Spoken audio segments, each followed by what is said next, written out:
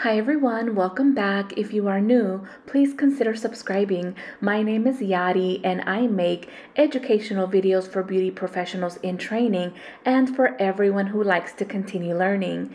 In today's video, this is a big one, you guys. We are going to be doing a full theory review over infection control. So if you clicked on this video, that means that you're either an esthetician, a cosmetologist, a nail technician, an eyelash specialist, or a barber, or just anyone who is interested in learning and knowing more about infection control. As you guys know, this is extremely important in our industry. Infection control definitely starts with us and knowing everything that we need to do to take care of ourselves and our clients. It's going to be a long video, but I promise you, you do not want to skip any of this information. If you are here because you are studying for your state board exam, please make sure you stay until the very end. It is extremely important that you know all of this information, not just for your test, but also to carry with you throughout your career. Now let's get started. Explain infection control. State boards and other regulatory agencies require that infection control measures and safe work practices be applied while serving the public. Infection control refers to the methods used to eliminate or reduce the transmission of infectious organisms from one individual to another. Since transmission can occur when using contaminated implements, tools, or equipment, the performance of effective infection control procedures must be a top priority in the salon, spa, and barbershop.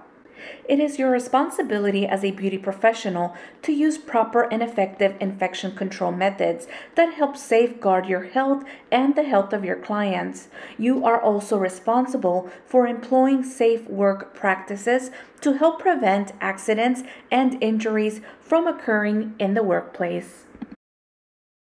Now let's go over some infection control vocabulary. Before we discuss infection control and safe work practices, the terms cleaning, sanitizing, disinfecting, and sterilizing need to be properly differentiated. So let's start with cleaning. Cleaning is a mechanical process using soap and water or detergent and water to remove all visible dirt, debris, and many disease-causing germs. Cleaning also removes invisible debris that interferes with disinfection. Sanitizing is a chemical process for reducing the number of disease-causing germs on clean surfaces to a safe level. Infection control professionals consider sanitation to be a layperson's term or a product marketing term, preferring cleaning to describe the step before disinfecting.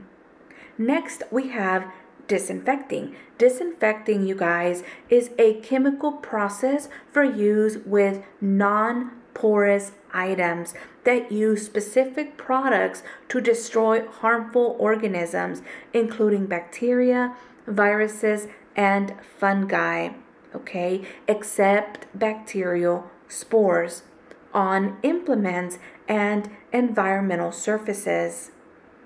And lastly, we have sterilizing. Sterilizing is the process that destroys all microbial life, including spores, generally with the use of something called an autoclave. Some of you may be wondering, what does it mean when a bacteria has spores? Okay, so a spore is a cell that certain fungi or plants and bacteria produce. Spores are involved in a reproduction. Certain bacteria make spores as a way to defend themselves, and spores have thick walls. Don't forget that if you find this information helpful, to share with a friend. Describe federal and state regulatory agencies. Many federal and state agencies regulate the beauty and wellness professions. Federal agencies set guidelines for the manufacture of sales and use of equipment and chemical ingredients. These guidelines also monitor safety in the workplace and place limits on the types of services you can perform in a salon, spa, or barbershop. State agencies regulate licensing, enforcement, and your conduct when you are on the job. Federal agencies, Occupational Safety and Health Administration. The Occupational Safety and Health Administration, also known as OSHA, was created as part of the U.S. Department of Labor to regulate and enforce safety and health standards to protect employees in the workplace. The standards set by OSHA are important to beauty professionals because of the products they use daily. OSHA standards address issues relating to the handling, mixing, storing, and disposing of products. General safety in the workplace and your right to know about any potentially hazardous ingredients contained in the products and how to avoid these hazards. OSHA does this in part by requiring that chemical manufacturers and importers assess and communicate the potential hazards associated with their products through a safety data sheet, also known as SDS. An SDS is a 16-category standard format document that replaced the previously mandated MSDS or PSD. Environmental Protection Agency. The Environmental Protection Agency, also known as EPA, registers all types of disinfectants sold and used in the United States. Disinfectants are chemical products that destroy most bacteria, excluding, meaning not including, spores. So, fungi and viruses on surfaces. It is against federal law to use any disinfecting product in a way contrary to the use indicated on its label. Before manufacturers can sell a product for disinfecting surfaces, tools, implements, or equipment, they must obtain an EPA registration number indicated on the product label by EPA register number. Usually it's in the back of the bottle near the manufacturer's name that certifies that the disinfectant, when used correctly, will be effective against the pathogens listed on the label. So be sure you read carefully. For example, clipper disinfectants must be approved by the EPA for use with clippers in specific environments, you guys, such as barbershops, or the manufacturer will be breaking federal law by marketing them as clipper disinfectants to the barber's market. This also means that if you do not follow the label's instructions for mixing, contact time, and the type of surface the disinfecting product can be used on, you are not complying with federal law. If there were any injury-related lawsuit, you could be held responsible. State regulatory agencies. The state regulatory agencies exist to protect beauty professionals and their customers' health and safety during services. State regulatory agencies include licensing agencies, state boards, commissions, and health departments. Regulatory agencies require that everyone working with clients in a salon, spa, or barbershop follow specific procedures. Enforcement of the rules through inspections and investigations of consumers' complaints is also part of an agency's responsibilities. An agency can issue penalties against both owners and beauty professional. Penalties vary and include warnings, fines, probation, and suspension or revocation of licenses. It is vital that you understand and follow the laws and rules of your state at all times. Your professional reputation and your license and your client's safety depend on it. Laws and rules, what is the difference? Laws are written by both federal and state legislature to determine the scope of practice. What does the scope of practice mean? Well, it means what each license allows the holder, meaning you, to do, and establishes guidelines for regulatory agencies to make rules. Laws are also called statutes. Rules and regulations are more specific than laws. The regulatory agency or the state board writes the rules and determines how the law must be applied. Rules establish specific standards of conduct and can be changed or updated frequently, which is why it is important that you are constantly checking with the state board to make sure that you are aware of any changes. It is the beauty professional's responsibility to be aware of any changes to the rules and regulations. Wow, I just said that. And to comply with them. Ignorance of the law is not an acceptable reason or excuse for non-compliance. So be sure you don't get caught up and end up in trouble.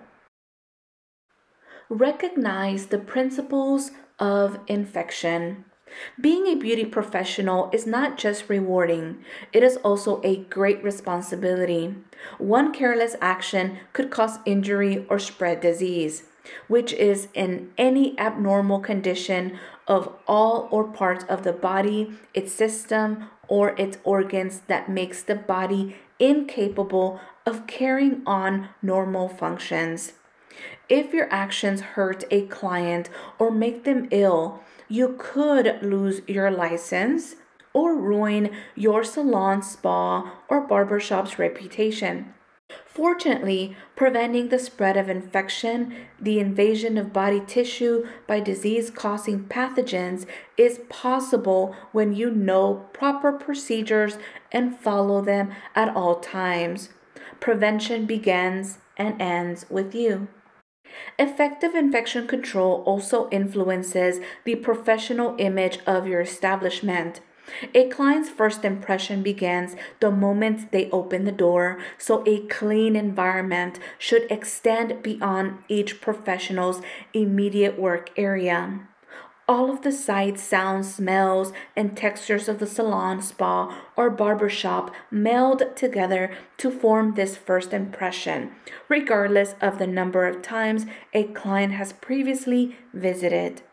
A clean and orderly business helps build client confidence and trust. Continuous care is being taken to provide a safe and sanitary environment in which to receive personal services. And this is absolutely true. The way that you need to maintain your suite, your salon, your spa, your barber shop is extremely important, and it's going to go very, very far. You choosing to not follow sanitary disinfection and obviously practicing infection control in your salon or barber shop, you guys, can lead to you getting in big trouble with the state board. And not just that, word's going to get around. No one is going to want to come in and get a service by you. All right, now let's talk about modes of transmission. All pathogens are different in terms of where they reside and how they infect humans. Bacteria, viruses, and fungi have different ways of moving from one person to another or from an object to a person. Transmission is the process by which pathogens move between individuals and objects. This is how we get sick. Merely being exposed to pathogens does not make you sick, as your immune system may be able to put up a good fight. However, transmission is the necessary first step in getting sick. And if you prevent transmission, you prevent illness. The most common types of transmission in the salon, spa, or barbershop environment are direct and indirect, airborne, and respiratory droplets. Direct transmission. Direct transmission is what we most commonly think of in terms of getting sick, as it involves the transmission of pathogens through touching, kissing, coughing, sneezing, and talking. For example, if you shake hands with every customer, every client, and one of them has a cold virus, it can be transmitted to you, possibly making you sick if you touch your mouth or nose afterwards. If you fail to wash your hands after each handshake, then you risk infecting all of your customers as well as yourself. Parasitic infections and warts are other examples of diseases spread by direct transmission. Fortunately, diseases spread by direct contact cannot live for long periods of time away from a host. Now let's talk about indirect transmission. So indirect transmission occurs through contact with an intermediate contaminated object such as a razor, an extractor, a nipper, or an environmental surface upon which the pathogen resides. So doorknobs, phones, food preparation surfaces, or your implements at work are all possible vectors of indirect transmission. In situations like these, someone has contaminated a surface. The pathogen will attempt to infect anyone who touches that surface, making them their new host. Illness transmitted by this method include salmonella, ringworm, and MRSA. Airborne transmission and respiratory droplet. Respiratory droplet and airborne transmission are similar in that transmission occurs when a pathogen living in our respiratory tract is expelled through coughing, sneezing, or even talking. The difference between the two is that respiratory droplets are large particles that do not stay suspended in the air for long. Wearing a properly fitted mask should protect you from these pathogens. In airborne transmission, the particles are much smaller and drier, so they hang in the air longer, allowing for pathogen to spread further. For an example of respiratory droplet transmission, if you have influenza, every time you exhale, your breath carries the influenza virus attached to air particles. If you are talking too closely to someone, let alone coughing or sneezing or even yelling, you are also projecting those particles into the other person's airspace. This helps explain why we see more influenza in the winter, when people congregate inside and create an environment conducive to spreading the illness through coughing. Preventing transmission, infection control. Under certain conditions, coming into contact with harmful organisms can cause infectious diseases. An infectious disease is caused by pathogenic, meaning harmful, organism that enter the body. An infectious disease, however, may or may not be spread from one person to another, depending on the organism and its method of transmission. You guys, in this chapter, you will learn how to properly clean and disinfect the tools and equipment you use so they are safe for you and your clients. Cleaning is a mechanical process using soap and water or detergent and water to remove all visible dirt, debris, and many disease-causing germs from tools, implements, and equipment. The process of disinfection involves the use of a chemical to destroy most, but not necessarily all, harmful organisms on environmental surfaces. Disinfection, however, is not effective against bacterial spores, which are bacteria capable of producing a protective coating, okay? This protective coating that allows them to withstand very harsh environments and to shed the coating when conditions become more favorable to them. thankfully, this type of bacteria is rare and of very little risk in the salon, spa, or barbershop environment. Cleaning and disinfecting procedures are designed to prevent the spread of infection and disease. At a minimum, disinfectants used in salon, spas, and barbershop must be bactericidal, capable of destroying bacteria, virucidal, capable of destroying viruses, and fungicidal, capable of destroying molds and fungi. Be sure to mix and use these disinfectants according to the instructions on the labels so they are safe and effective. Remember, in some states, disinfectants may still need to be effective against tuberculosis. Check your state board's rules and regulations for compliance information.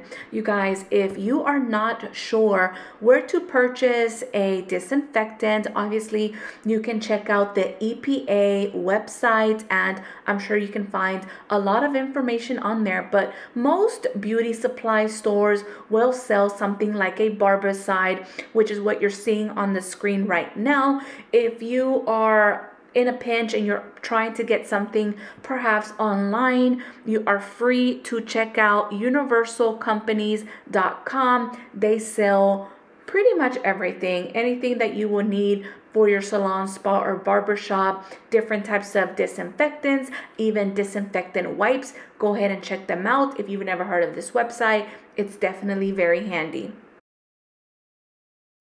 Prevention 101. In general, the risk of infection can be greatly reduced with a few simple steps. What are those? Eliminate pathogens through proper hand washing, cleaning, and disinfection.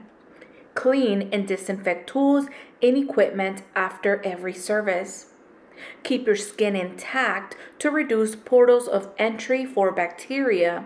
Wear gloves when working with chemicals. Use lotion to reduce your skin from drying and cracking and cover open wounds.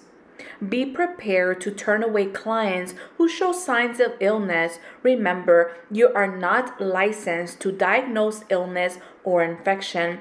Be sure to refer ill patients to their doctor for a proper diagnosis and treatment regimen. Personal habits. What should those be?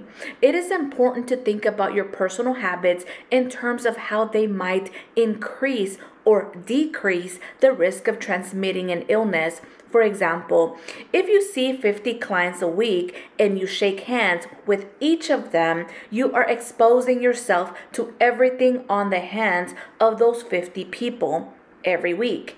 It is only a matter of time before you will get sick. However, making a habit of following the rules of proper cleaning and disinfection, both in your home and at work, will help decrease the odds of falling ill. Hand washing, cleaning, and disinfection are all ways in which you can personally combat the spread of disease and safeguard your health and that of your clients. Identify different types of pathogens. When a disease is capable of being spread from one person to another, it is said to be a contagious disease, also known as a communicable disease. Some of the more prevalent contagious diseases that prevent a beauty professional from servicing a client are the common cold, ringworm, conjunctivitis, which is pink eye, and viral infections. These infections are most often spread through dirty hands, especially under the fingernails and in the webs between the fingers. In many states, you are required to wash your hands prior to every client. But in all states, you must wash your hands after using the restroom and before eating. Contagious diseases can also be spread by contaminated implements, cuts, infected nails, open sores, pus, mouth and nose discharges, shared drinking cups, telephone receivers, and towels. Uncovered coughing or sneezing and spitting in public also spread germs. Additional terms and definitions related to disease. So let's go over them. The term and definition. Let's start with contamination. It is the presence or the reasonable anticipated presence of blood or other potentially infectious material on an item's surface or visible debris or residue such as dust, hair, and skin. Next, we have decontamination. What does that mean? It is the removal of blood or other potentially infectious material on an item's surface and the removal of visible debris or residue such as dust, hair, and skin. Next, we have diagnosis. Diagnosis is a determination of the nature of a disease from its symptoms and or diagnostic test. Federal regulations prohibit salon professionals from performing a diagnosis. Why? Because that is not within our scope of practice, you guys. Next, we have germs. Non-scientific synonym for disease-producing organisms. Occupational disease, illness resulting from conditions associated with employment such as prolonged and repeated overexposure to certain products or ingredients. That would be considered a occupational disease. Next, parasitic disease. Disease caused by a parasite such as a lice and mites. Pathogenic disease. Disease produced by organisms such as bacteria, viruses, fungi, and parasites. And the last one on this list is toxins. Various poisonous substances produced by some microorganisms, bacteria, and viruses. When it comes to preventing the spread of infectious disease, beauty professionals must understand and be prepared to deal with 5 types of potentially harmful organisms. What are those? They are bacteria, viruses, fungi, parasites, and biofilms. Bacteria. Bacteria are single-celled microorganisms that have both plant and animal characteristics. A microorganism is any organism of a microscopic or submicroscopic size. Some bacteria are harmful, while others are harmless. Bacteria can exist almost anywhere, on skin, in water, in the air, in a decayed matter, on environmental surfaces, in body secretions, on clothing, under the free edge of our nails. Bacteria are so small they can be seen only with a microscope. Types of bacteria. There are thousands of different kinds of bacteria which fall into 2 primary types: pathogenic and non-pathogenic. Most bacteria are non-pathogenic. In other words, they are harmless organisms that may perform useful functions. They are safe to come in contact with since they do not cause disease or harm. For example, non-pathogenic organisms are used to make yogurt, cheese, and some medicines. In the human body, non-pathogenic bacteria help the body break down food, protect against infection, and stimulate the immune system. Pathogenic bacteria are harmful organisms that can cause disease or infection in humans when they invade the body. Salons, spas, and barbershops must maintain strict standards for cleaning and disinfecting at all times to prevent the spread of pathogenic microorganisms. It is crucial that students learn proper infection control practices while in school to ensure that they are understanding the importance of following them throughout their career. Bacterial infections. There can be no bacterial infections without the presence of pathogenic bacteria. Therefore, if pathogenic bacteria are eliminated, clients cannot become infected. Inflammation is a condition in which the tissue of the body reacts to injury, irritation, or infection.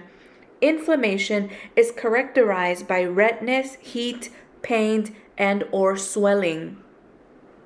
Pus is a fluid containing white blood cells, bacteria, and dead cells, and is the byproduct of the infectious process. The presence of pus is a sign of a bacterial infection. A local infection, such as a pimple or an abscess, is confined to a particular part of the body and appears as a lesion containing pus. A systemic infection is an infection where the pathogen has spread throughout the body rather than staying in one area or organ. MRSA. Staphylococci are among the most common bacteria that affect humans and are routinely found in our environment, including on our bodies. Although most strains do not make us ill, staph bacteria can be picked up on doorknobs, countertops, and other surfaces. However, they are more frequently spread in salon spas or barbershops through skin-to-skin contact, such as handshaking, pedicure bowls, or the use of unclean tools or implements, and can be very dangerous. Staph is responsible for food poisoning and a wide range of diseases, including toxic shock syndrome and some flesh-eating diseases. Some types of infectious staph bacteria are highly resistant to conventional treatments such as antibiotics. An example is a staph infection called methicillin-resistant Staphylococcus aureus. Historically, MRSA occurred most frequently among persons with weakened immune systems or who have undergone medical procedures. Today, it has become more common in otherwise healthy people. Clients who appear completely healthy may bring this organism into the shop with them, where it can infect others. Some people carry the bacteria and are not even aware of their infection. However, the people they infect may show more obvious symptoms. In general, MRSA initially appears as a skin infection, resulting in pimples, rashes, or boils that can be difficult to cure. Without proper treatment, the infection becomes systemic and can have devastating consequences, even resulting in death. Because of this highly resistant bacterial strains, it is important to clean and disinfect all tools and implements used on clients. Additionally, do not perform services if your client's skin, scalp, or neck shows visible signs of abrasions or infection. Microbacterium. Microbacterium is the name for a large family of bacteria that is often found in soil and water. In recent years, it has been linked to disfiguring infections associated particularly with pedicure bowls. Because this bacterium may be present in your water supply, it is important to protect your clients by properly disinfecting all implements and bowls. It is also important that both you and your clients keep your skin intact and protected. Avoid cracked skin by using lotions frequently, particularly in the winter months. Advise clients not to shave or wax their legs 24 hours prior to a pedicure. Viruses. A virus is a submicroscopic particle that infects and resides in the cells of a biological organism. A virus is capable of replication only through taking over the host cell's reproductive function. Viruses are so small they can be seen only under the most sophisticated and powerful microscopes. They cause common colds and other respiratory and gastrointestinal infections. Some of the viruses that plague humans are measles, mumps, chickenpox, smallpox, rabies, yellow fever, hepatitis, polio, influenza, and HIV, which causes AIDS. One difference between viruses and bacteria is that a virus can live and reproduce only by taking over other cells and becoming part of them, while bacteria can live and reproduce on their own. Another difference is that while bacterial infections can usually be treated with specific antibiotics, viral infections cannot. Also, viruses are hard to kill without harming the host cells in the process. Prevention. Although we cannot cure viruses, we can often prevent contracting and spreading them through the use of vaccinations. Although there have been several controversies over vaccines in the past, discuss with your physician the vaccines that are recommended for you based on your type of employment, age, and medical history.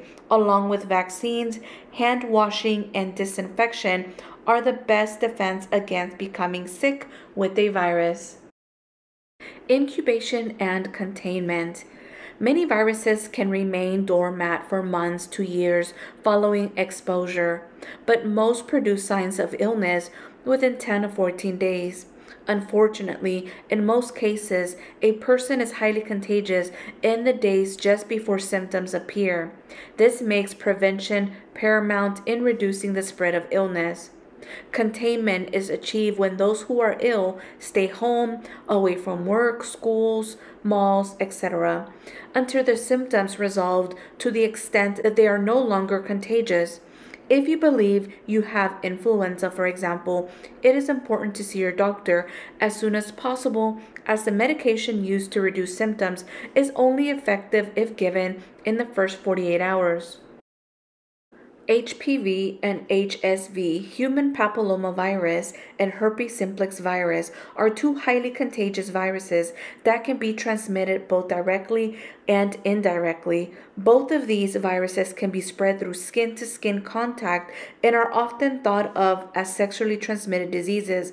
However, both viruses can also be spread from person to person indirectly through items like a wax pot. Because the majority of people infected with these viruses have no symptoms, it is even more important to follow good infection control procedures with all procedures that may involve contact with blood and fluids.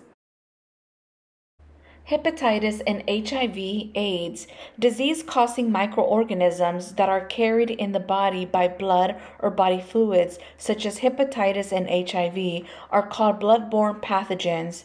In the salons, spas, and barbershops, the spread of bloodborne pathogens is possible whenever the skin is broken. Use great care to avoid cutting or damaging the customer's skin during any type of service. Hepatitis is a bloodborne virus that causes disease and can damage the liver. In general, it is difficult to contract hepatitis. However, it is easier to contract than HIV because it can be present in all body fluids of those who are infected. In addition, unlike HIV, hepatitis can live on a surface outside the body for long periods of time. For this reason, it is vital that all surfaces that a client comes in contact with are thoroughly cleaned and disinfected. The human immunodeficiency virus, abbreviated HIV, causes acquired immune deficiency syndrome. Abbreviated AIDS. AIDS is a disease that breaks down the body's immune system. HIV is spread from person to person through blood and less often through other body fluids such as semen and vaginal secretions. A person can be infected with HIV for many years without showing symptoms. Some people who are HIV positive have never been tested and do not know they have the potential to infect others. If you accidentally cut a client's skin, the tool will be contaminated with whatever might be in the client's blood, including bloodborne pathogens. You should not continue to use the implement without cleaning and disinfecting it. Continuing to use a contaminated implement without proper cleaning and disinfecting it puts you and others in the salon, spa, or barbershop at risk of infection. Fungi. are single-celled organisms that grow in irregular masses that include molds, mildew, and yeast.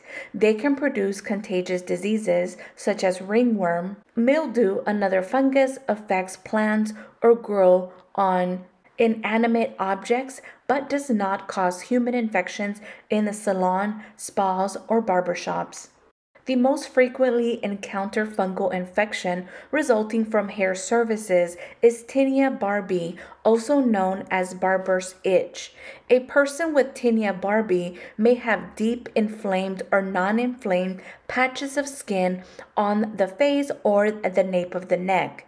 Tinea barbi is similar to tinea capitis, a fungal infection of the scalp characterized by red papules or spots at the opening of the hair follicles. Ringworm, a fungal infection of the skin that appears in a singular lesion, is another fungus that may contraindicate a beauty service. While all beauty professionals must avoid spreading scalp and skin infections, the increased risk for hair surfaces in particular can be reduced by diligently cleaning and disinfecting clippers and similar cutting tools. Always refer to the manufacturer's directions for proper cleaning and disinfecting methods and recommendations. Yes, I know this is a lot of information, but I hope you're still with me. Now let's talk about parasites. So parasites are organisms that grow, feed, and shelter on or inside another organism while contributing nothing to the survival of that organism. They must have a host to survive. Parasites can live on or inside of humans and animals. They also can be found in food, on plants and trees, and in water. Humans can acquire internal parasites by eating fish or meat that has not been properly cooked. External parasites that affect humans by way of the skin, including ticks, lice, fleas, and mites. Services should never be performed on a client with visible signs of a parasitic infestation. Always refer the client to a physician for treatment. There are two types of parasites commonly encountered in the salon, spa, and barbershop environment. The first one is head lice are a type of parasite responsible for contagious disease and conditions. One condition caused by an infestation of head lice is called pediculosis capitis. Next, we have scabies. It is a contagious skin disease caused by the itch mite, which burrows under the skin. Contagious diseases and conditions caused by parasites should only be treated by a doctor. Contaminated countertops, tools, and equipment should be thoroughly cleaned and then disinfected with an EPA-registered disinfectant for the time recommended by the manufacturer or with a bleach solution for 10 minutes. Biofilms. Biofilms are colonies of microorganisms that adhere to environmental surfaces as well as human body. They secrete a sticky, hard to penetrate protective coating that cements them together. The biofilm grows into a complex structure with many kinds of microbes. The sticky matrix substance holds communities together, making them very hard to pierce with antiseptics, antimicrobials, and disinfection, ultimately keeping the body in a chronic inflammatory state that is painful and inhibiting its healing. One action of the biofilm community is to resist the body's defense mechanism. We are learning that biofilms play a large role in disease and infection. Biofilms are usually not visible and must grow very large to be seen without a microscope.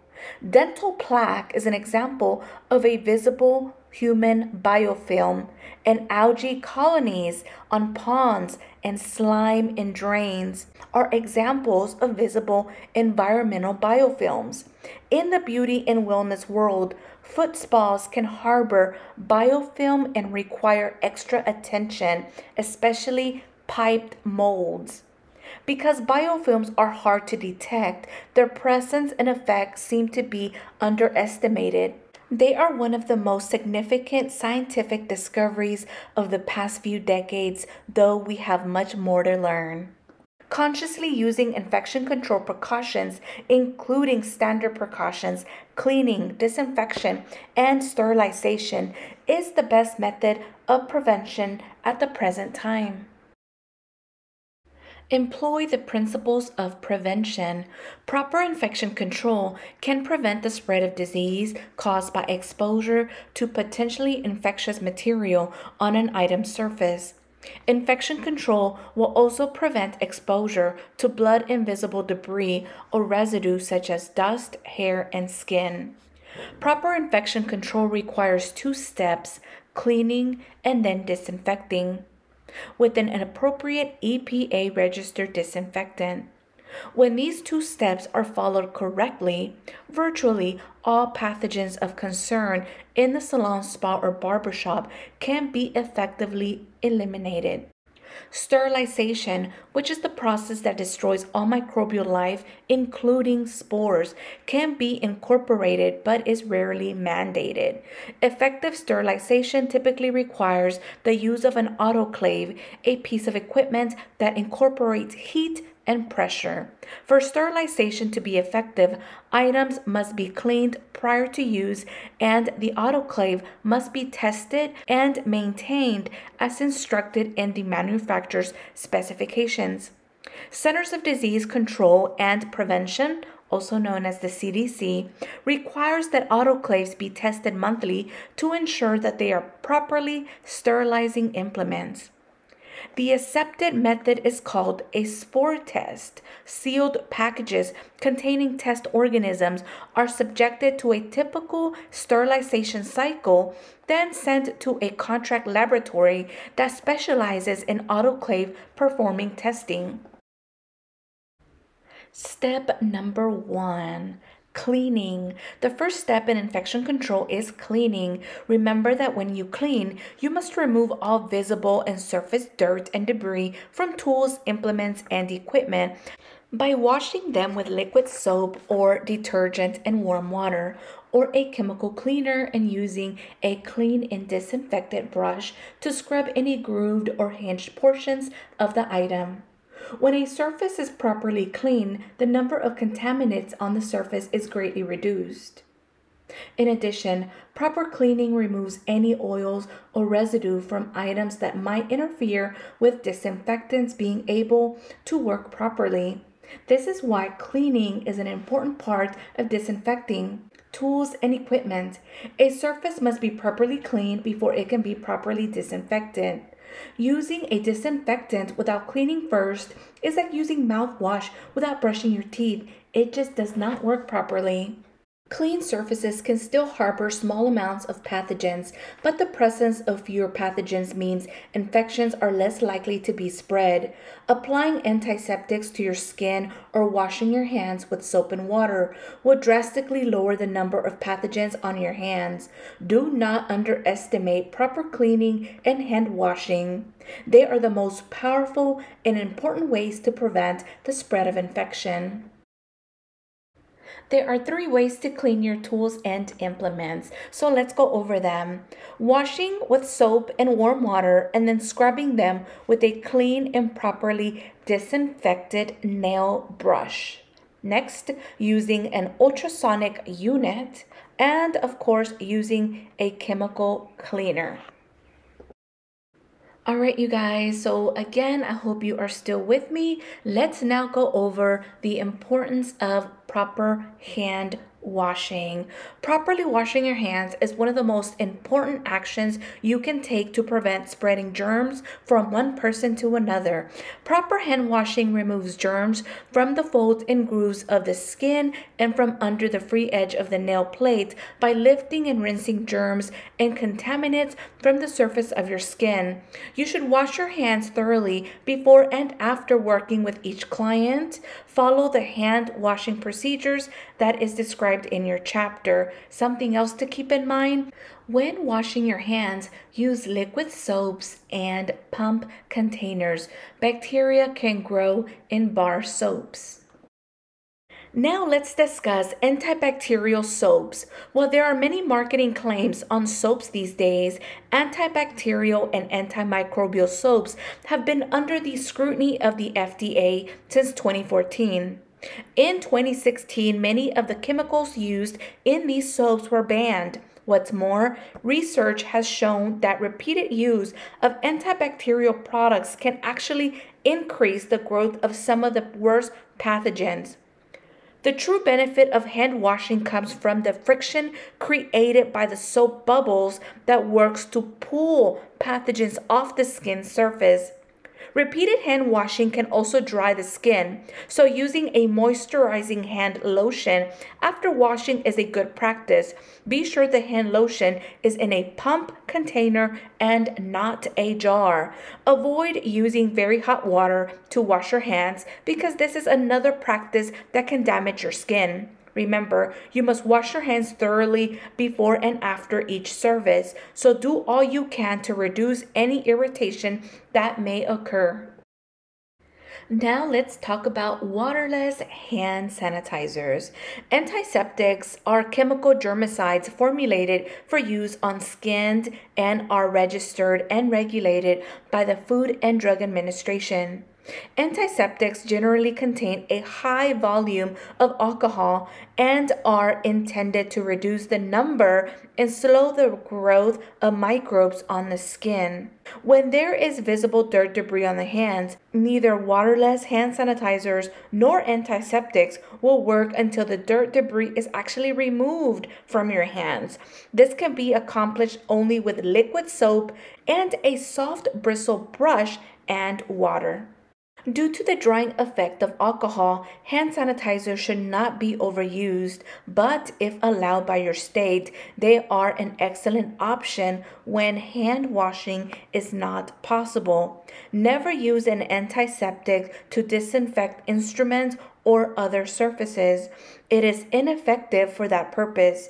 Be warned that the high percentage of alcohol can dry the skin to the point of causing openings that allow for infectious agents to infect you. With that in mind, only use hand sanitizers as a secondary option to hand washing. Caution: products and equipment that do not have the word disinfectant on the label are merely cleaners. They do not disinfect. Common antiseptics used in the salon, spa, and barber shops. The first one on the list is hydrogen peroxide. Has been used in homes and the beauty industry virtually forever. It is generally used at 3% strength and works well as an antiseptic. However, it should never be used on an open cut as it destroys the cells that began the healing process in a wound. Isopropyl alcohol is effective in cleaning the skin. However, it can be very drying and cause irritation of the skin. Alcohol is not a disinfectant for surfaces or implements and should be used only as a cleaner or antiseptic. Step number 2, disinfecting. The second step of infection control is disinfection. Remember that disinfection is the process that eliminates most, but not necessarily all, microorganisms on non-porous surfaces. This process, however, is not effective against bacterial spores. In the salon, spa, and barber shop, disinfection is extremely effective in controlling microorganisms on surfaces such as shears, clippers, and other multi-use equipment. Multi-use refers to items that can be cleaned, disinfected, and used on more than one person. A disinfectant used in the shop must carry an EPA register number, and the label should clearly state the specific organism the solution is effective against when used according to the manufacturer's product instructions. Caution, never use disinfectant as a hand cleaner, since this can cause skin irritation and allergic reactions. Disinfectants are pesticides and can be harmful if absorbed through the skin. Improper mixing of disinfectants can be weaker or more concentrated than the manufacturer's instructions, can significantly reduce their effectiveness. Always add the disinfectant concentrate to the water when mixing it. Always follow the manufacturer's instructions for proper dilution. Safety glasses and gloves should be worn while mixing to avoid accidental contact with eyes and skin. Choosing a disinfectant. You must read and follow the manufacturer's instructions whenever you're using a disinfectant.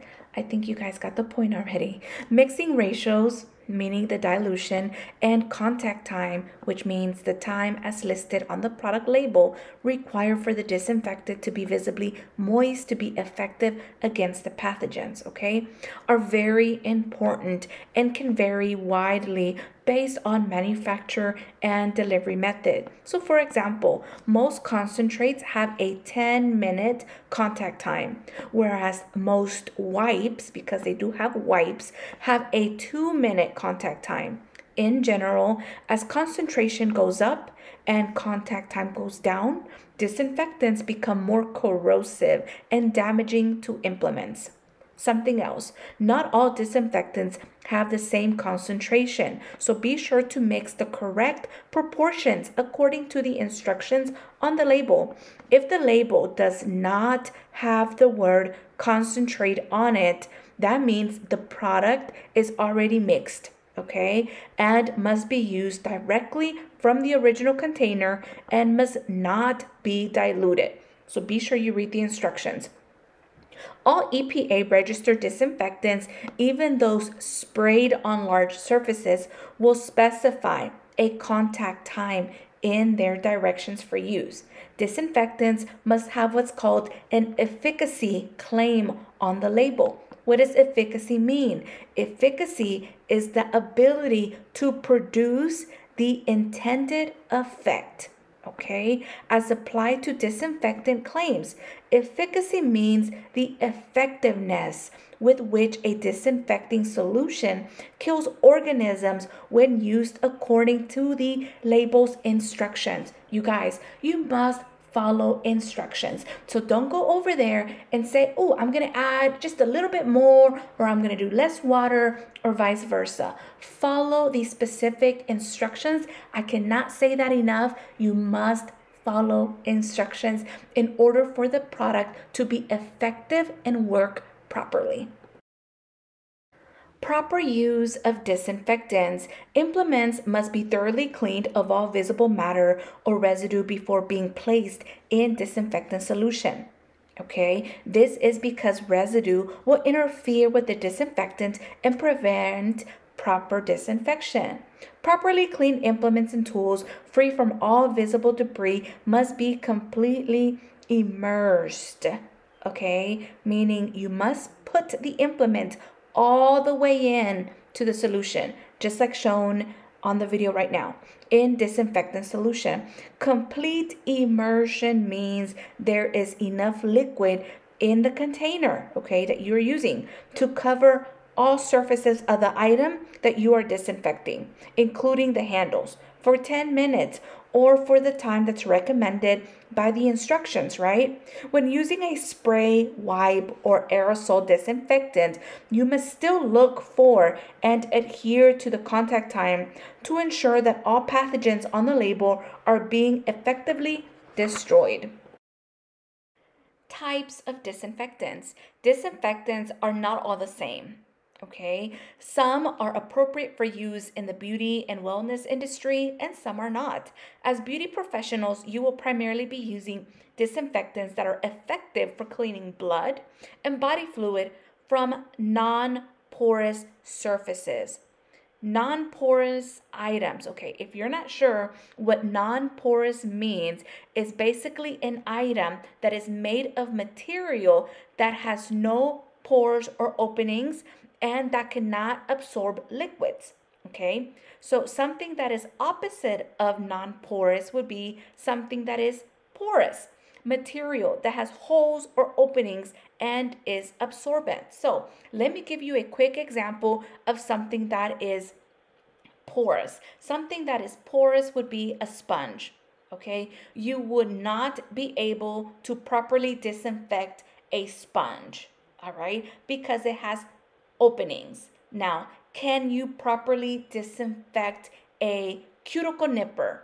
Can you disinfect an extracting tool? Can you disinfect your shears?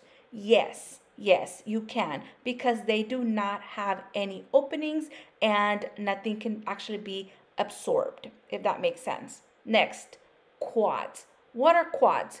Quaternary ammonium compounds, also known as quads. They are disinfectants, you guys, that are very effective when used properly on what? Non-porous surfaces. The most advanced type of these formulations are called multiple quads. Multiple quads contain a sophisticated blend of quads that work together to significantly increase the effectiveness of these disinfectants. Quad solutions usually disinfect implements in 10 minutes. As with all disinfectants, leaving tools in a quad solution for prolonged periods of time can cause dueling or damage. So yes, do not leave your implements over the weekend in your quad solution inside of your disinfectant because it could potentially damage them. They should be removed from the solution after the specified period of time. You want to rinse them, then dried and stored in a clean cover container. Tuberculocidal disinfectants. Tuberculocidal disinfectants are proven to kill the bacterium that causes tuberculosis. In addition to other pathogens destroyed through the use of hospital disinfectants, tuberculosis is a disease caused by a bacterium that is transmitted through coughing or sneezing. It is passed through inhalation only, and it is not transmitted by the hands or picked up on surfaces. Next, we have phenolic disinfectants are powerful tuberculocidal disinfectants. However, just because these disinfectants are effective against the pathogen does not mean that you should automatically reach for them.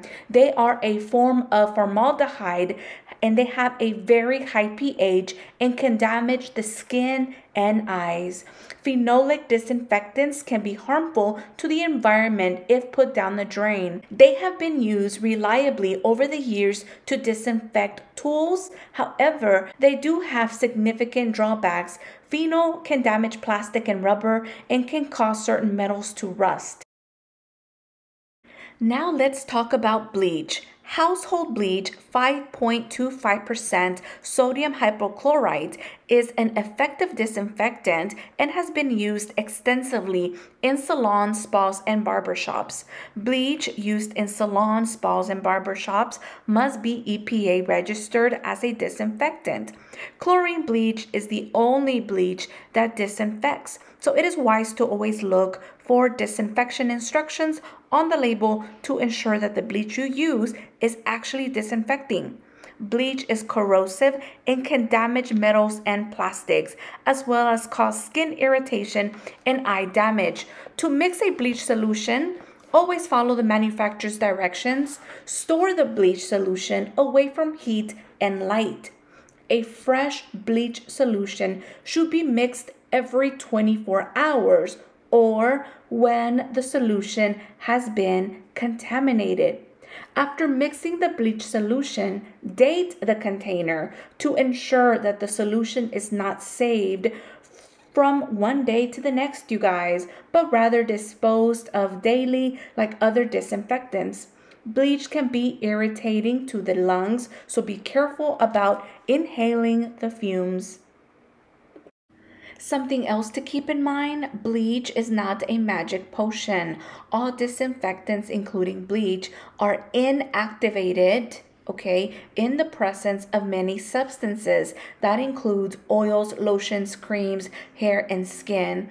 If bleach is used to disinfect equipment, it is still very critical to use a soap detergent first to thoroughly clean and rinse the equipment and remove all debris. Never mix detergents with bleach, and always use bleach in a well-ventilated area. Now let's go over some disinfectant tips and safety. Never forget that disinfectants are poisonous and can cause serious skin and eye damage. Some disinfectants appear clear, while others, especially phenolic disinfectants, are a little cloudy. Always use caution when handling disinfectants in addition to the tips below. Always keep the SDS on hand for the disinfectants you use. Always wear gloves and safety glasses. Always avoid skin and eye contact.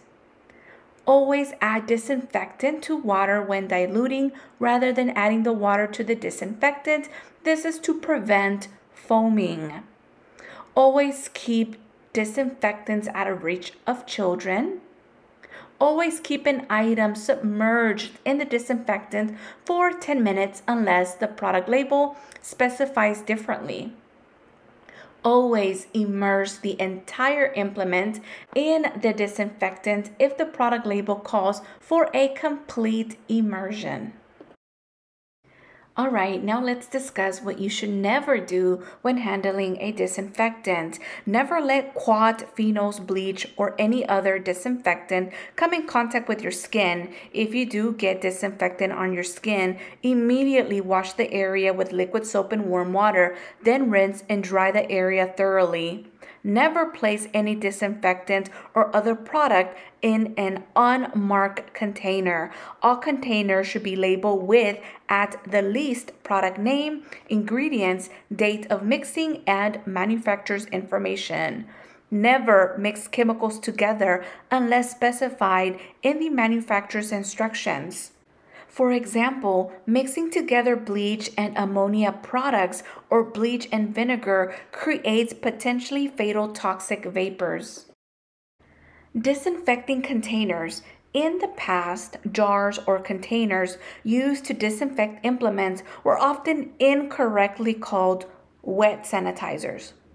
Disinfectant containers contain disinfectants for disinfecting purposes, not for cleaning.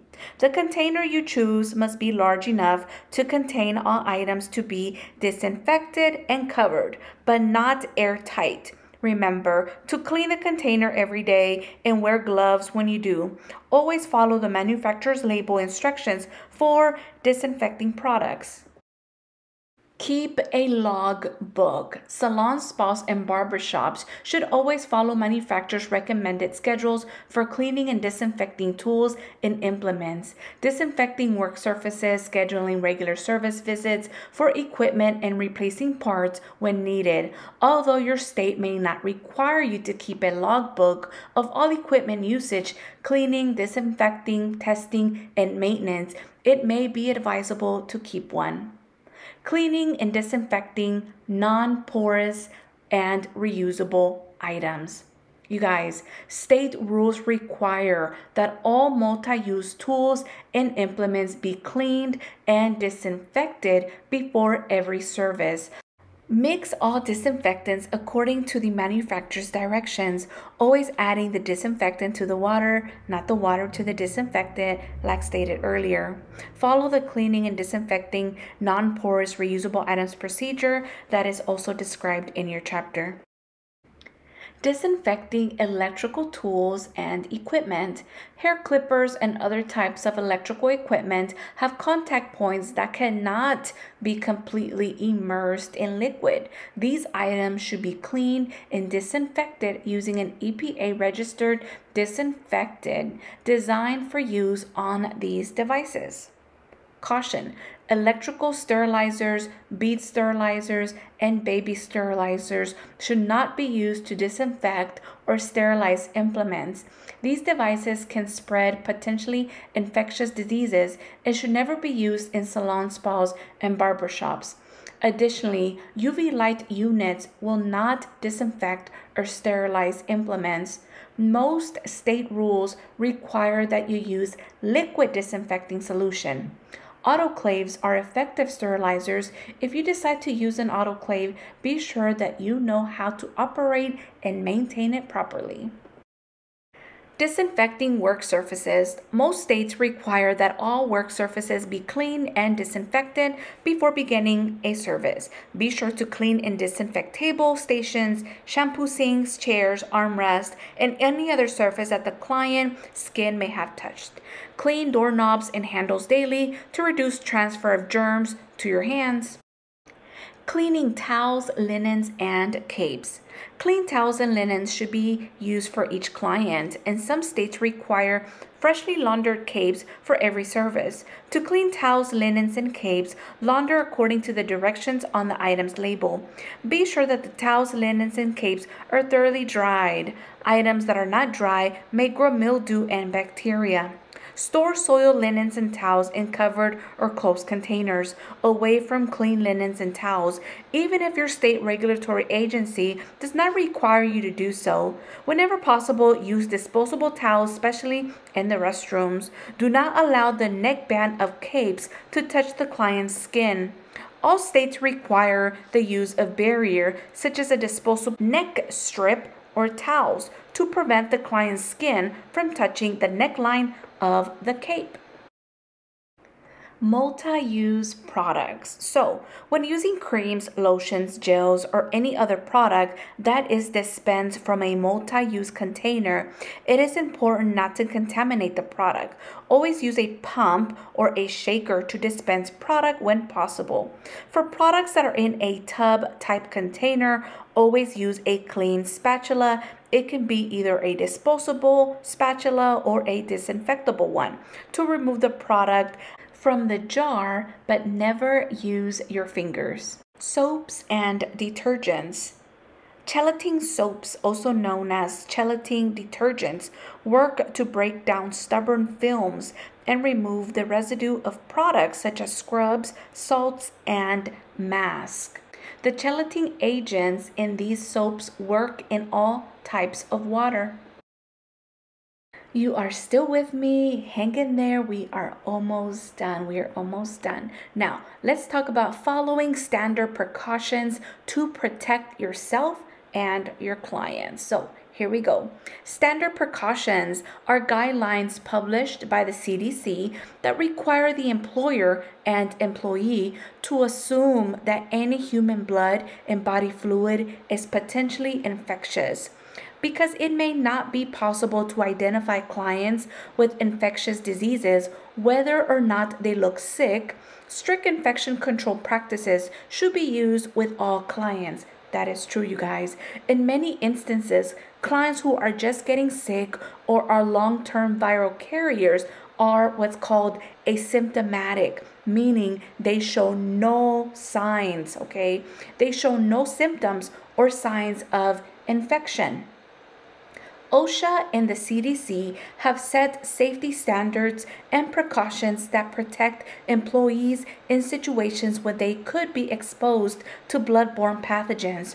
Precautions include proper hand washing, wearing of gloves, and proper handling and disposing of sharp instruments and any other item that may have been contaminated by blood or other body fluids. It is important that specific procedures be followed if blood or body fluid is present. Let's discuss personal protective equipment, also known as PPE. Many chemicals used in the salon, spa, or barbershops bear labels that require the use of personal protective equipment, such as gloves and safety glasses, when working with their products. However, some equipment, such as gloves, offer protection from exposure to pathogens and should be worn whenever practical. Gloves. OSHA defines PPEs as specialized clothing or equipment worn by an employee for protection against a hazard. The hazards this particular standard refers to are bloodborne pathogens such as hepatitis and HIV. However, beauty professionals are required to prevent their occupational exposure to any amount of blood, no matter how minuscule, through the use of gloves, mask, and eye protection. Gloves are single-use equipment. A new set is used for every client and at times must be changed during the service. According to the protocol, removal of gloves is performed by inverting the cuffs, pulling them off inside out, and disposing of them into the trash. The glove taken off first is held in the hand with a glove still on it. The glove with the cuff inverted is then pulled over the first glove inside out. The first glove is then inside the second one, which has the service side now on the inside against the other glove, and they are disposed of together. An exposure incident, contact with blood or body fluid. You should never perform a service on any client who comes in with an open wound, a rash, or an abrasion. However, sometimes accidents happen while a service is being performed. An exposure incident is contact with non-intact, in other words, broken skin, blood, body fluid, or other potentially infectious material that is in the result of the performance of a worker's duty. Should the client suffer a cut or abrasion that bleeds during a service, follow the steps that are outlined in this chapter, you guys. As a beauty professional, you will likely work with an array of sharp implements and tools, and cutting yourself is a very real possibility. If you do suffer a cut and blood is present, you must follow the steps for an exposure incident. Demonstrate safe work practices and safety precautions. Water. At the shampoo bowl, be careful how you handle the spray hose. Position the client's head for comfort and access, being cautious of your own body position as well. Do not bend or twist from the waist. As a precaution, always test water temperature on the inside of your wrist before applying it to the client's hair or scalp. The same procedure may be used to test steam towels for facials and shaves. Tools and appliances. Tools and equipment should be placed so that the items are safely stored when not in use, yet are accessible when needed. Smaller tools can be placed in countertops, receptacles designed for that purpose. Larger equipment may be mounted under the cabinet, attached to a wall, or set on a shelf. Disinfecting drawers should be set back towards the wall or partition so it does not interfere with other tools. This also limits the risk of accidental spillage of disinfecting solution. Electrical cords can often threaten to become a safety hazard in a busy shop. Cords to clippers, trimmers, curling irons, and blow dryers tend to become twisted and tangled during use. If the cord is too long, it can get caught on the foot or armrest of a chair or table, or even on the foot of a client. Never place any tool or implement in your mouth or pocket. Equipment and fixtures. Keep all chairs, headrests, tables, heat lamps, and light fixtures in good working order. Dust and clean regularly to avoid dust buildup and to maintain clean conditions.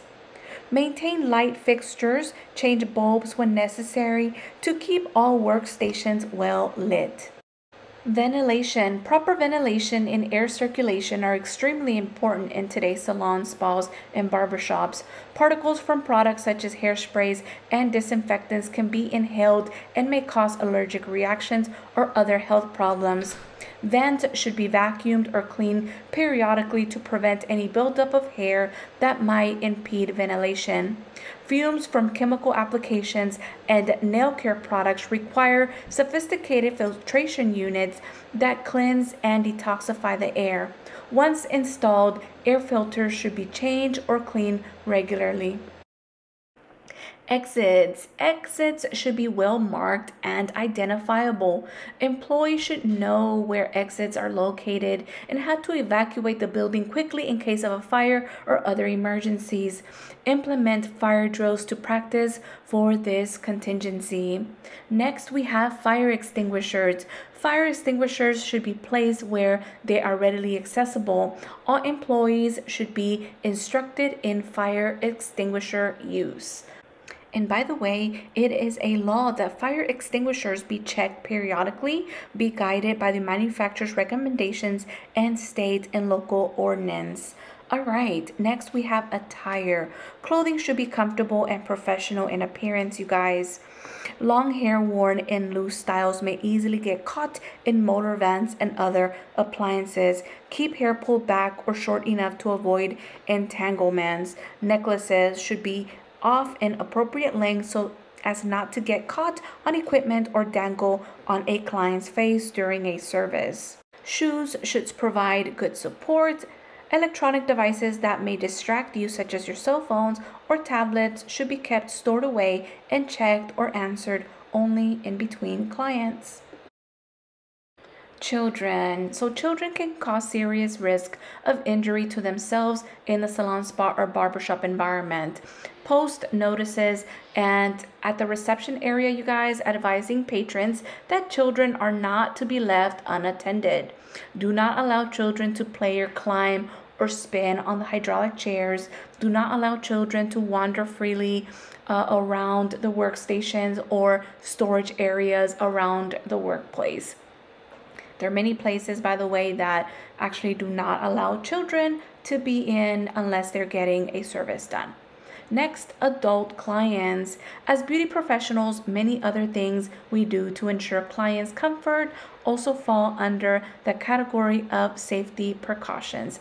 As you work through your practical skills, you will learn proper protection procedures and chemical application methods to ensure client safety and comfort from the standpoint of avoiding skin irritation, burns, wet or soiled clothing, and so forth. However, there are other several common sense services that should be performed using good manners, and performing common courtesies will help you gain the reputation of being safety conscious and a courteous professional. You guys, assist clients in and out of the chair and onto and off the treatment table when needed. High-risk clients. While some customers who know that they have an impaired immune system will share that information with you, many will not because they are embarrassed, do not know it is important, or do not know that they have a compromised immune system.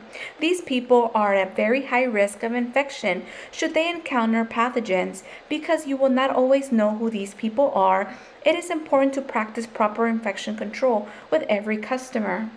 Lumpectomy, mastectomy patients have had surgical treatments for breast cancer. A part of that surgery involves removing a lymph node in the axilla, which is under the armpit. With those nodes removed, any infectious process in that arm could lead to a permanent condition called lymphedema. It is extremely important to these clients that properly disinfected implements be used, particularly in a nail service, to reduce the risk of this very uncomfortable condition. Clients who are pregnant may be particularly sensitive to harsh smells. Their skin may also have unusual reactions to chemicals. Each client must decide for themselves what is safe for their baby during pregnancy. However, allowing a client to read the labels of products prior to using them may help them decide. Your professional responsibility. After studying this chapter, it should be clear that your responsibility as a beauty professional far exceed the ability to perform a good service. Your most important responsibility is to protect yourself, your clients' health, and safety. Never take shortcuts for cleaning and disinfecting. You cannot afford to skip steps in order to save time or money when it comes to safety. It is your professional and legal responsibility to follow state and federal laws and rules. Keep your license current and notify the licensing agency if you have moved or if you've had a name change. Check your state's website monthly for any changes or update to the rules and regulations. Be aware of your environment so that you can identify and eliminate potential hazards to make your salon, spa, or barbershop safer for you and for your clients. Be prepared for emergencies. Every salon, spa, and barbershop should have employee and clientele emergency information available. Well, you did it. You got through this chapter. You guys, infection control is extremely important. If you are reviewing this chapter because you are getting ready to take your state board exam, you cannot skip this, okay? You need to know this information. Therefore, regardless of how they ask you the question, you will always know the answer. Yes, it's a lot of information. Yes, it's a lot to listen to, a lot to review, but you did it. Thank you so much for watching. Thank you for your continued support. Don't forget to share, like, and if you found the information helpful, send it over, share it with a friend. And if you're not already subscribed, don't forget to do so. As always, let's keep going. Hey, let's keep growing. Let me know in the comments if you made it until the very end. And hey, I'll see you on the next one. Bye, guys.